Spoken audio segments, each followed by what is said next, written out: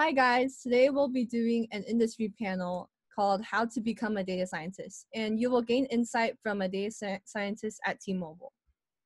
Hi, my name is Muhammad Bari. I'm a principal data scientist here. I work in the enterprise data solutions team, which Kristen is a part of. So one question we want to ask is, how did you get into the field of tech?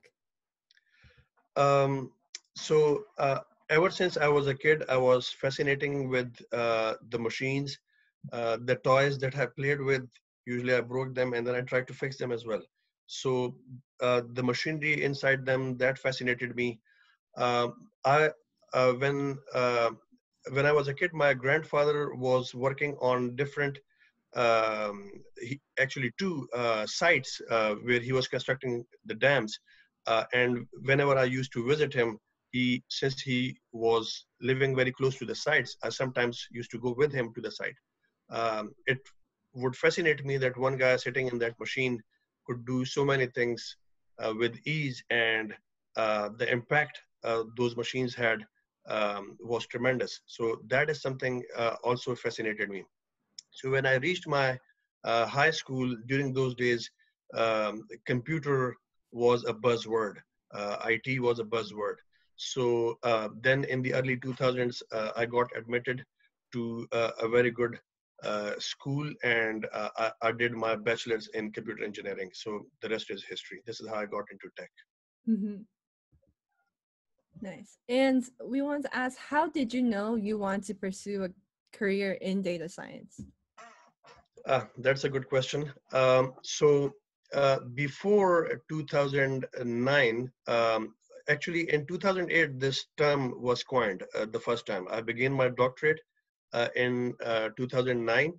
So during my program was in electrical engineering. My school was George Washington University in Washington, D.C. So as any other PhD student, I was supposed to find an area which can have impact on the lives of so many people. So I explored a few areas. I had a few areas in mind already. One of the areas which has the wide impact on folks inside the United States and outside, that is data science. So I chose this field. Um, this is by far the best field in IT or engineering, for that matter, um, as far as its appeal or need is concerned in the next decade or so. Then I did a few projects in T-Mobile, and which I would discuss about in a little bit. Nice. So what is data science anyways? Yeah, so um, data science is basically the engine. You can consider it as an engine, which basically is driven by the oil, and data is its oil. So back in the second half of back in 19th century and 20th century, oil was a very expensive and very rare resource. These days, data is like that. Mm-hmm. So we have enormous amount of data, and as the amount of data increases, which is increasing exponentially, the need Mm-hmm. for the data science, the engine to drive through this oil of data, is this need is increasing, and the scope is increasing. So that is uh, uh, that is in a nutshell what data science is. Now it's basically the combination of different fields. There is no one area that you can master and you can feel, well, I have become a data scientist. There are many other fields. For example, you have to be very good at statistics. You have to be very good in mathematics, the linear algebra, the calculus, Mm-hmm. mathematical courses you will study in your school up till high school or college. Those are the things you would need um, to become a data scientist. It's combines software engineering as well. Um, and in a nutshell, data is quite big, and you have to find these solutions or answers basically to the problems that you have. So it's basically, you can say, finding needle in a haystack. Hmm. Yeah. So can you explain some of the data science applications? Yeah. So, well, believe it or not, you might be using data science some way or the other. Um, some of you may know it that this is data science, and some of you may not know that you are using data science.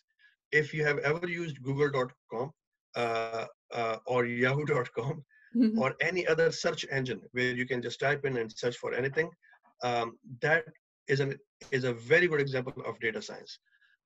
Another um, uh, another daily life example can be YouTube. So you click on the thumbnails, the Hmm. particular video in YouTube or in Netflix for that matter. Then you make your choice. You tell the algorithm that what is it that you're liking. Okay, so based on your history, it populates and recommends different videos to you. That is a particular field of data science called recommender system. And that happens when somebody is shopping at Amazon or eBay or somewhere else. If your portal is such that it is learning and recommending you products which suits you more, they are basically using data science. So for example, if you search for a book or a particular item on Amazon, it basically tells you, you know what, this is good, but you can, people also viewed and purchased a few other items. So it recommends a few items to you. So that's another example. Tesla or any other self-driving car you may be hearing these days about, those are also the examples of data science. So what happens, there is a video feed inside a set of cameras inside those vehicles. They take the video, break down the video into images, and within those images, they try to detect whether there is a pedestrian, there is a stop sign, what's the speed limit, all those Hmm. things. And when it feeds, it gets the video basically. Usually, there are 60 frames or pictures within one video. So it Hmm. has to do these computations very quickly. So not only you have to detect things very accurately, but the requirement is the things happen pretty fast as well. So these are two different challenges. Again, this is another very good example of data science. Hmm. Now, data science, well, visuals can explain things easily for us. You might have heard of artificial intelligence, machine learning, or deep learning. Hmm. Um, these are some famous fields. Usually people confuse one with the other. However, there are slight differences. I would try to briefly explain them here as good as I can. Artificial intelligence, there are multiple definitions. I define it based on my experience and knowledge and learning, Hmm. and being a student in this field. As I believe that artificial intelligence, in simple words, is the automation that you bring in through your software or hardware or in any other way. Hmm. That becomes artificial intelligence. Now, within artificial intelligence, um, the example can be you have a thermostat, and basically you set a temperature of say 70 degrees, and you say if the temperature goes below that, the heater should turn on. So one process, turning on and turning off of the heating or the cooling or whatever system you have, that automation has been brought in, and that is artificial intelligence. Now there are some and basically this is a very simple example. You have a sensor which looks for the temperature, and if the temperature is below or above certain threshold, and then certain action is performed. There are some fancy algorithms which look at the data, try to learn from the data, try to understand it more and more, and uh, dissect the underlying probability distributions, the patterns, and try to predict something new. those are machine learning. Or in other words, machine learning is the set of algorithms which Mhm. come under the umbrella of artificial intelligence, which also perform automation processes, but it learns from the data. And Mhm. then there is another subset of machine learning, and that is deep learning. So within machine learning, there are so many algorithms, but there is a family of algorithms that come under neural network based algorithms. Mhm. So you can Google neural networks, look at the images. People say they look like human neuron system. That's why they call it neural networks. Yeah. Um, so those algorithms, which are neural network based algorithms, they are Mhm. deep learning algorithms. For usually deep neural networks or deep learning algorithms have so many layers in it. That's why they're called Mhm. deep. Again, this is also a new field. Mhm. Not a new field, but um, if you have lots and lots and lots of data, that Mhm. is when you use deep learning. Mhm. Not just lots and lots of data, you should have lot of computation power as well. Your laptop may be able to deal with smaller deep learning algorithm, but when it grows a little bigger, the laptops don't work there. You have to have some bigger compute and bigger storage, which Mhm. cloud basically offers. This is something our team also does. We Mhm. offer cloud services as well. That is another area Mhm. which is the sister area with data science. We data scientists work very closely with those folks. Mhm. Um, then data science is basically the combination of all. Mhm. So in the previous slide, we talked about the data science combines different fields: machine learning, uh, statistics, programming, mathematics. Yeah. Okay. So similarly here, Mhm. artificial intelligence, machine learning, deep learning, a data scientist basically has to know about all those things. Mhm. So some of the data scientists focus more on a particular area. So when that happens, they sometimes are also referred to as applied scientists. So usually they Mhm. are good with machine learning and deep learning. So when that happens, like suppose I'm a data scientist, I say, well, I have worked with statistics for a long time now, and I would now like to focus on deep learning or machine learning.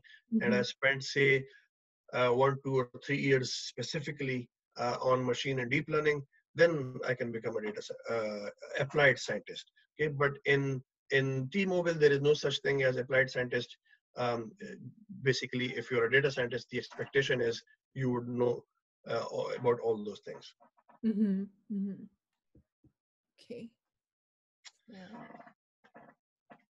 So now Okay, these are the major steps that Mohammed's gonna walk through us in data science. sure. So I will not go into the lot of details right now. I'm sure whenever the time is right, you will go into those details yourself. I'll Yeah. quickly explain them. Mhm. Um, so the first thing that we do is we engage with the business. So by business engagement, we mean we the problems that we are trying to solve do not always originate within our team. Mhm. Okay, so those problems can originate from other teams as well, Mhm. and we call them the business, the client, or the partners. So we have to engage with them consistently, and that is the biggest business engagement part. This is one thing is not taught in schools, by the way. Yeah. So most of the times, this is one challenge that the data scientist has, because usually the expectation from data scientists is that they are geeky folks. Mhm. When they spend so much time on studying and learning all those skills that we talked about a little while ago, Mhm. then there is little time left to be someone who can engage with the business. But this is part and parcel, not just the theoretical stuff. We have to focus on business engagement as well.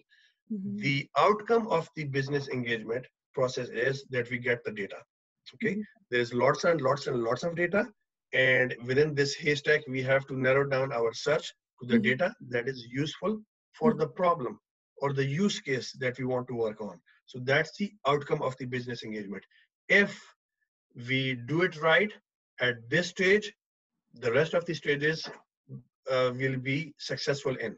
If we get this stage wrong, then if you have the wrong data for a particular problem, you'll not be able to solve that problem efficiently, if at all.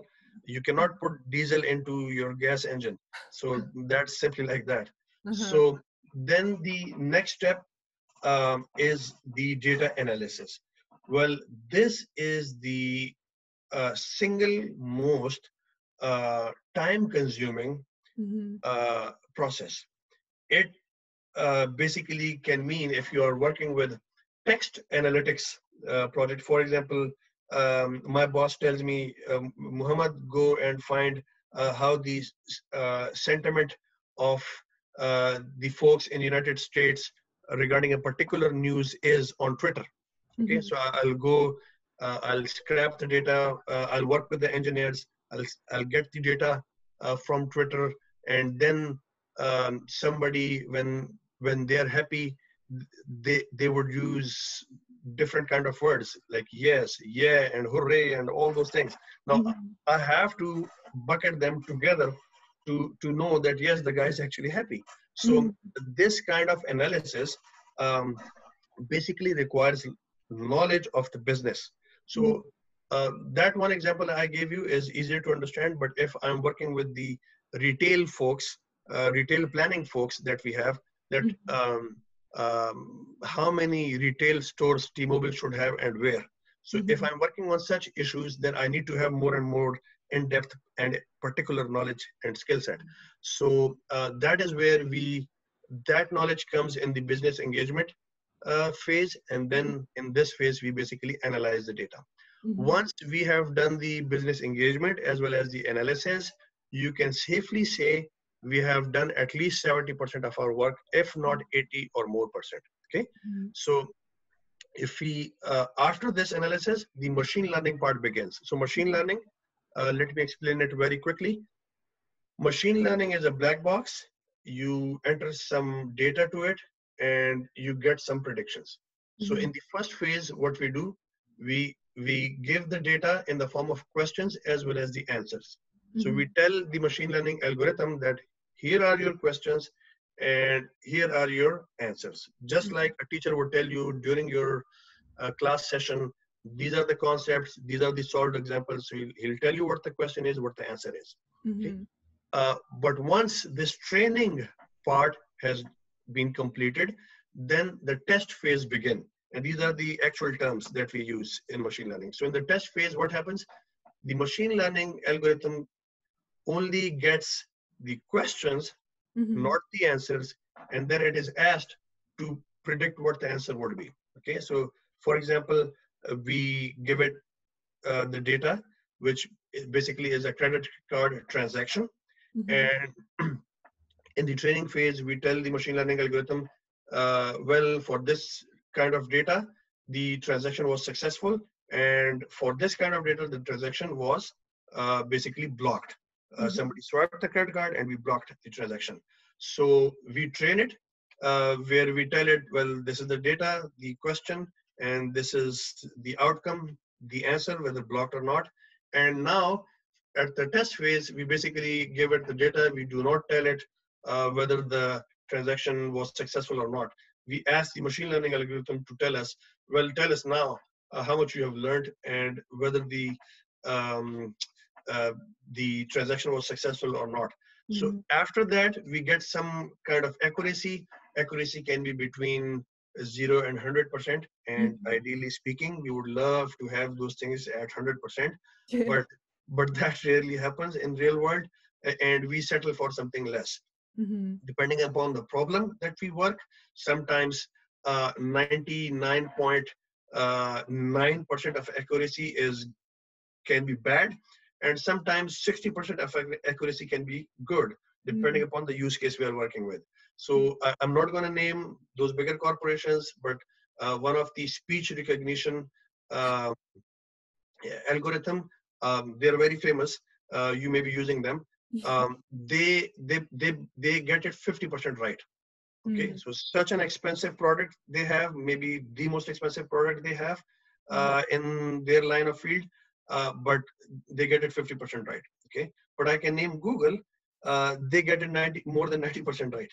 Okay, Mhm. so it depends what kind of use case you use. Mhm. Once all this phase has happened, that is the point till data scientist is basically leading. Mhm. Then the in the next phase, testing happens. That is also where data scientist is heavily involved. But then in the next phase, the deployment needs to happen, and the testing with regards to the software developer life cycle that needs to begin, so that the algorithm that we have in our laptops or wherever we have created, people can use them. That is where we seek assistance and guidance from data engineers. Mhm. So we are also involved. Data scientists are also involved, but we take the back seat and we let the engineers take the lead on that. Nice. It's a really good explanation. So our next question is, um, since you're a data scientist at T-Mobile, we were wondering what do you do on like a day-to-day basis, and Yeah. yeah. Uh, T-Mobile is a very fun place to be. I have a feeling of inclusion and ownership in T-Mobile. That is something. This feeling I never had in other organizations. So T-Mobile is a fun place, no doubt about that. A very good place to be in, and especially these days we are growing and we are growing very fast. So it's a very, very, very good time to be at T-Mobile, say for the next 10 to 15 years. Then and hopefully in future. So, um, so I have to look into the large amount of data sets and try to find answers. Again, finding the needle in the haystack. That is one thing I do at T-Mobile. And then uh, I helped develop and then maintain relationships with some clients, with our partners, that are very valuable to our team, that saved a lot of dollars for the client and enabled us to deliver something valuable. Mm-hmm. Next slide, please. So other than that, I last year actually I conducted a few trainings, and I do through those trainings I tried to elevate the level of learning of those people around me who are not data savvy. They were software engineers, excellent software engineers, but the need was that those software engineers, those analysts, those leaders who are not very much hands-on data science folks, they should understand what we deal with, so that they have the right expectations from us. And when we communicate with them in order uh, to have something like we need to deploy something, or we need that particular kind of algorithm to be running fast, things Mm-hmm. like that, then we can rely on them. Before we can rely on them, they should first understand. They should have the understanding. So that is what I focused. Um, Here in this year, I am working on productizing two major products that my team is spearheading. So that is another part I'm working on. One of the products is on improving the infrastructure, the data centers infrastructure that we have, critical infrastructures. Data center basically um, is a huge building which has so many RAMs, hard drives, and all those compute. Basically, you would have heard cloud. So that's actually that cloud, the data centers that we have. So how to better regulate them, where, um, which part, which data center is has uh, been working over capacity or under capacity. So in order to better regulate them, this is a challenge, Mm-hmm. and that is one product we are working on. Another one is in the retail Mm-hmm. um, sector. It's regarding our over 9,000 stores, the new T-Mobile that we have, over 9,000 stores that we have, Mm-hmm. um, to uh, to find the optimal solutions and answer different kind of questions. That is another product that I'm working on. Mm-hmm. And then, well, I have a long-term passion. Before I did my doctorate, I was able to publish a research paper, and ever since I knew I wanted to become a researcher, and that is something I do um, uh, other than my day job. Mm-hmm. And I try to publish research papers. I have 14 published research papers, and my work has been cited over 109 times uh, throughout the world, China, Brazil, United States. So that is something I'm very passionate about. Mm-hmm. Nice. Yeah. So, what is the most challenging part about working as a data scientist? So here we are at this question now. Okay. So um, always a data scientist, anywhere you go, one challenge is very common, and that is we have to find the answers to the problem.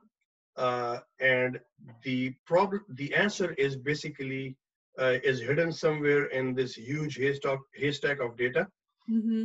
and it has to be a layered approach. In the beginning, you do not know in which corner or in the center for that matter, the answer would be, or in which direction the answer can be. You have to peel the layers off. It's an art, more of an art than science. So that is one challenge. However, that's not the biggest challenge.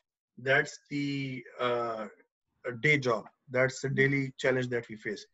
The most challenging part or the hardest part is that when we try out different algorithms or techniques, then we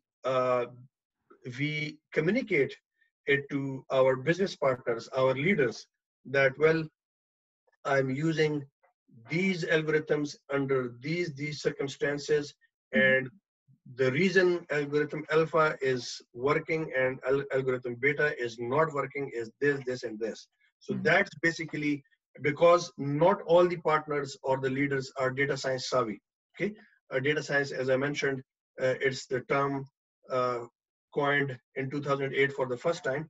Mm-hmm. So it's relatively a new field, and especially as the data sets begin to grow bigger and bigger, Mm-hmm. the data science term was coined more and more.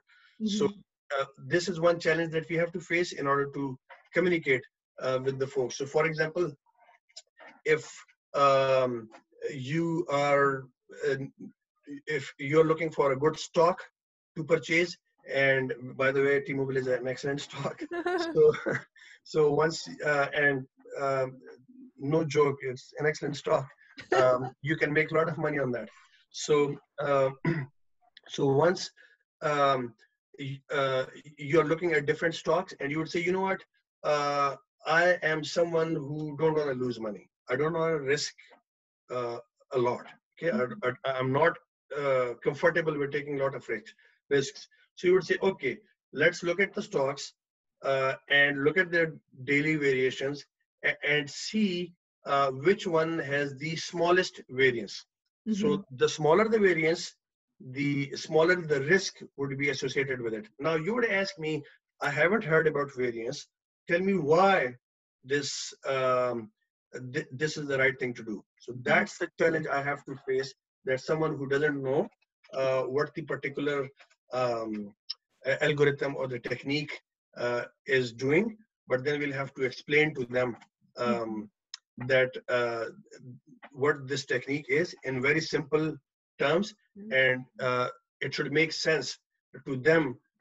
They're not interested in how many lines of code or how much complex I make this thing. It should be as easy as possible for them so that they can play with it. You Mm-hmm. can, why the Apple phones, they came in and they were immediately successful. My 4-year-old can operate an Apple phone completely. Okay, so that's the amount of ease they bring in. So if something is very easy to deal with, basically this means a lot of effort has been put into. Mm-hmm. So uh, coming back to So that example I was talking about. Now, this is how I would explain it to you. If you haven't heard about variance and you still understand why I would use variance to judge the to gauge the risk within the stock, then this means I have delivered what I wanted to deliver, and that's part of the challenge that we have. Mm-hmm. So variance basically is a statistic, like average and other statistics. Uh, this measures how much is the variation. Okay, Mm-hmm. so if you intend to buy a stock and you want to be safe, you're Mm-hmm. not interested in making too much money. You want to say, well, it should grow steady, but it should not fluctuate a lot. If it Mm-hmm. fluctuates a lot and I'm in the negative cycle, I'll be doomed, and I don't want to do that. So if Mm-hmm. that's the scenario, you would say, well, look at something which is not fluctuating a lot, which basically is fluctuating as little as possible and is growing as well. Mm-hmm.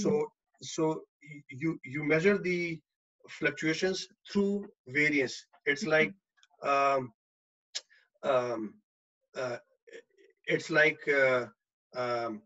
how many oranges do you want? So Mm-hmm. the way to gauge is, well, this many pounds. Okay. So similarly, variance, if smaller, this means smaller variations, Mm-hmm. and which means smaller risk Mm-hmm. in turn.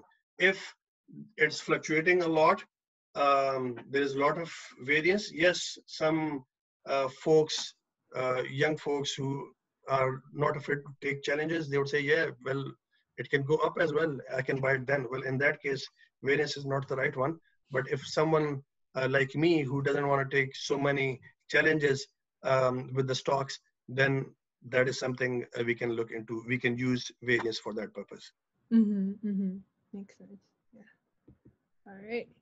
So, we wanted to ask, what tips and advice do you have for these 6th to 10th grader students participating in our program, that if they're interested in pursuing the data science track like you?